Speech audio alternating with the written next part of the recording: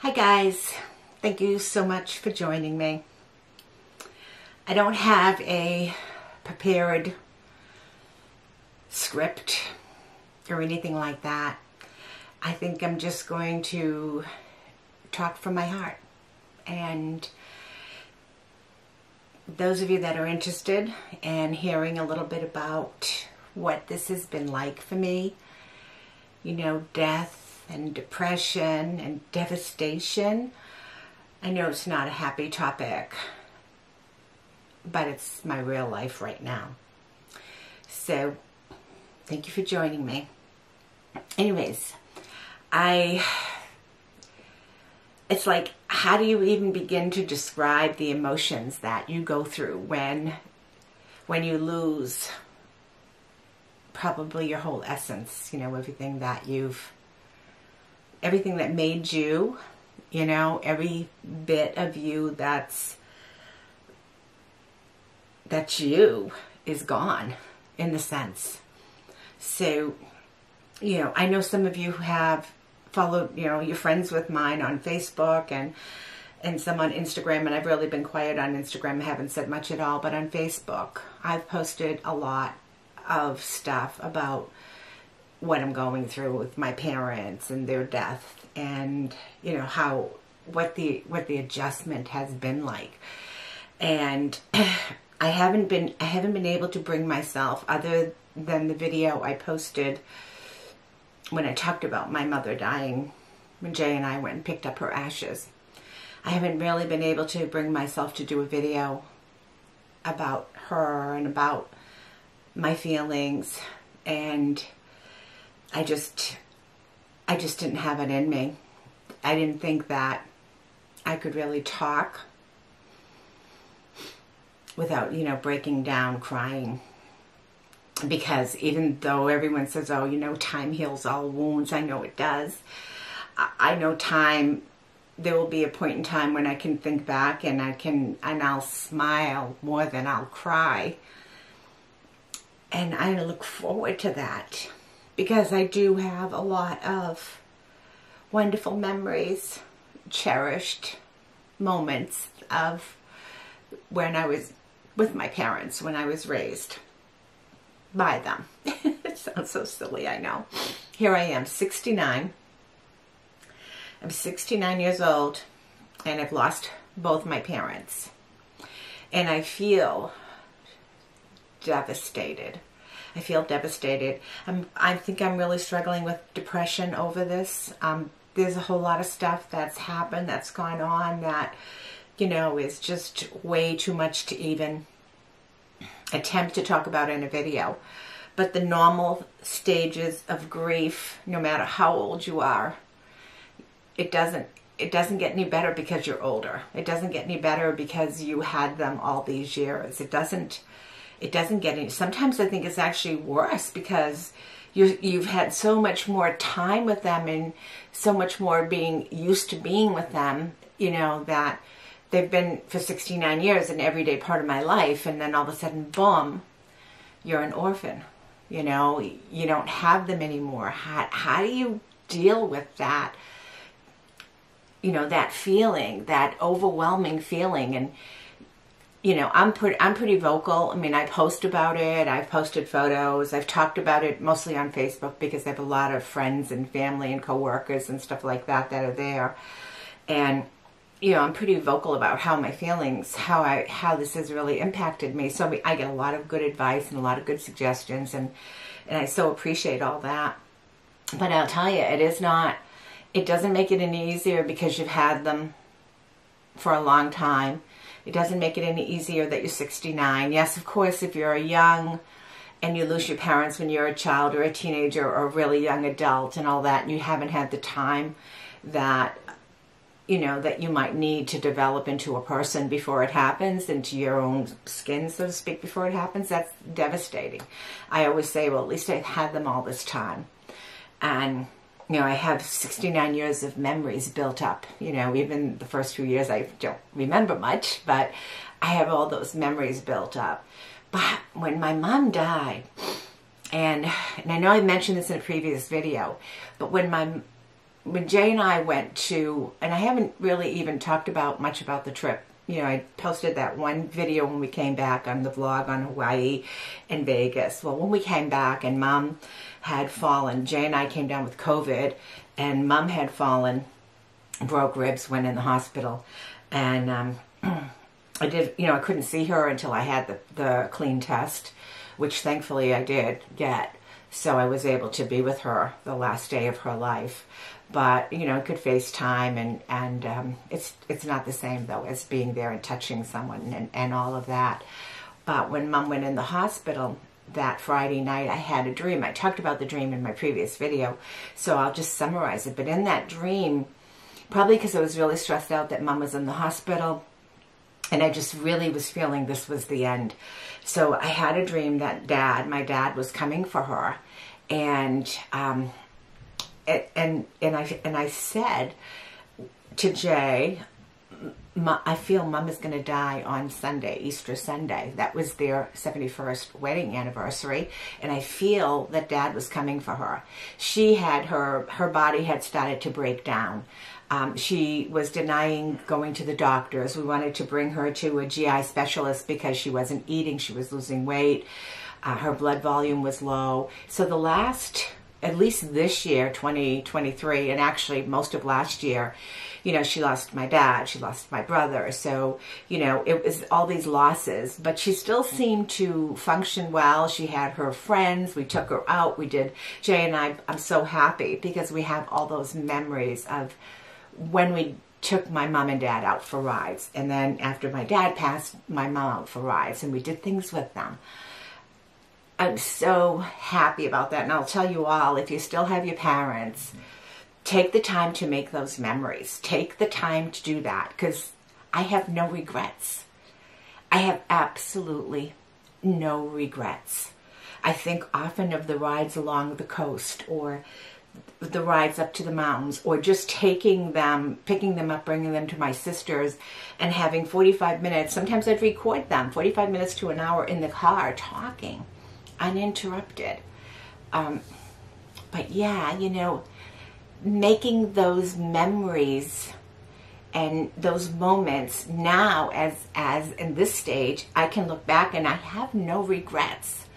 You know, yes, I, you know, could maybe gone and visited more often, but there were times that 3, sometimes 4 days after work, I'd stop by and visit my mom.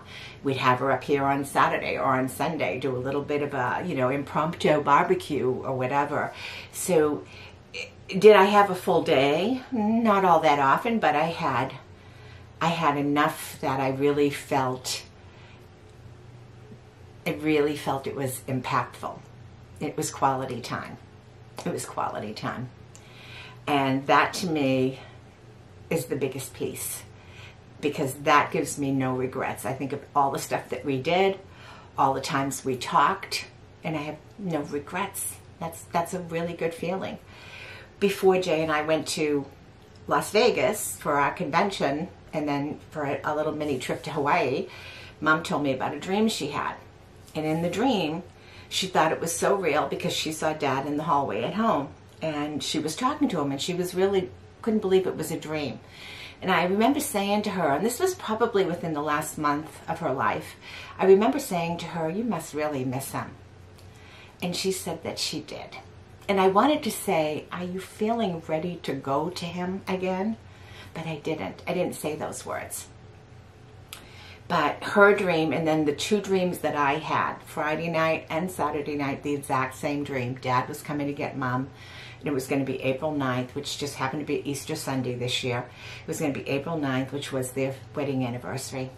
And that is exactly what happened. Her kidneys started to fail. She really started to go downhill Saturday night and Sunday, and we knew it was it.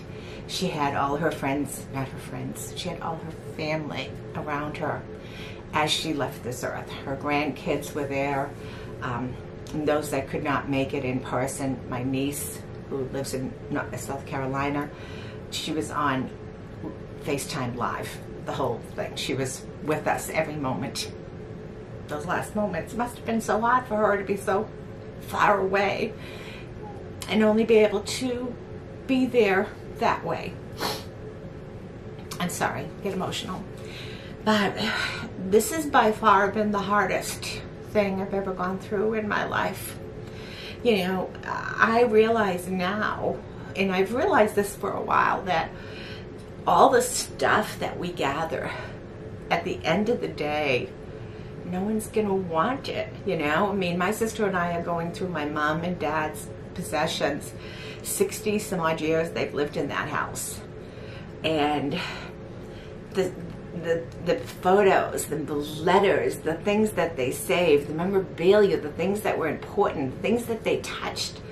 We're going through all of that, and we're thinking, you know, who's going to take this, who wants that, and there's so much stuff that it's so sad, because there are things that I don't have room for, you know, my sister doesn't have room for, and yeah, so it kind of reinforces to me and Jay that we need to go through all of our stuff so our kids don't have to go through it as much.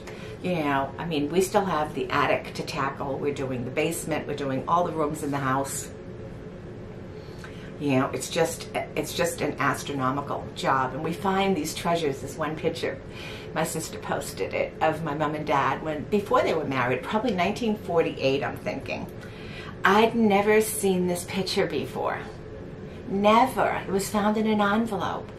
You know, never seen this picture before. And in this picture, this was a picture on my wedding day. My mom, the dress that she wore on my wedding day, I have it. It was hanging in her closet under plastic, you know, preserved nicely. I have that dress. I don't know if I'll ever wear it. I don't know if it'll ever fit me. I'm a lot taller than my mother, bigger boned than my mother, but I have it. And I have their wedding band. This is their wedding band, and I'm going to wear it around my neck because I don't want to size it. My mother had bigger fingers than I do. I don't want to size it, and I don't want to just wear it on my fingers. I just want to wear it up close to my heart as possible, because it's a piece of them. It's the ring that my dad gave my mom when they got married, and it means more to me than almost anything right now. It's those memories. So I wanted to come on and just say, please, please, please do whatever you can so you have no regrets. You know, take the time. I know we're busy. I work full time. Everyone is super busy doing all sorts of different things.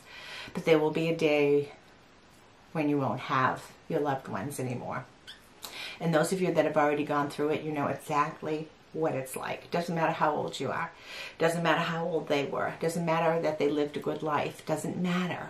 The pain is there. The pain is raw. And it's one step at a time. And for me anyways, talking about it helps me deal, because I feel devastated. I feel every time I'm in the house and I touch something. My dad built the house. My dad built the house for us, and we have all these memories there. And it's time to let those go. You know, it's time to let those go. And it's so hard. It's so hard. It's so hard. But I wanted to come on and say, I'm okay. And a lot of people say, are you okay, Monika? And I'm going, I'm okay. But I also know it's okay to not be okay. And it's okay to say, I'm not okay. I'm just so conditioned to say, I'm okay. But I'm really not okay. I'm getting there, though. But I'm admitting the depression. I'm admitting the overwhelming devastation of how I feel. I'll get back on the bandwagon. I've got a number of reviews. In fact, the next few videos that you see will probably be those reviews. I have to get them done. There's a couple of products I'm so excited about sharing with you, but I wanted to do this first. So I wanted to do this video because I wanted to share with you all of the feelings about what it's like, what it's been like for me. But I wanted to still go on and carry on and do the things that I have to do, because I know my mother and father would expect that of me. They would expect that of me.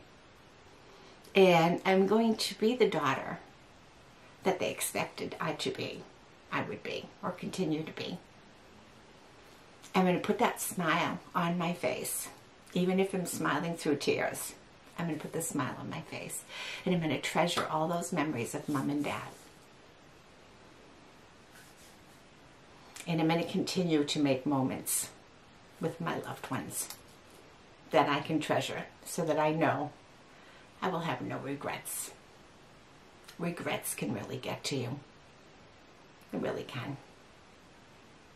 Anyways, thank you so much. Thank you so much for watching.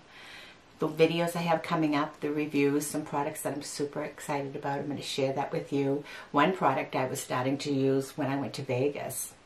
So, you know, that was the end of March, right? And so I've used it for a while. And another product that I just started using that I'm like over the moon about. So I'm going to be sharing some products in my next video. And every now and then, I'm not going to try to be too much of a Monika downer. But every now and then I'm going to talk about the grief process. Because it's like just such a huge, huge part of me. So I hope you bear with me. Thank you so much. Love you all.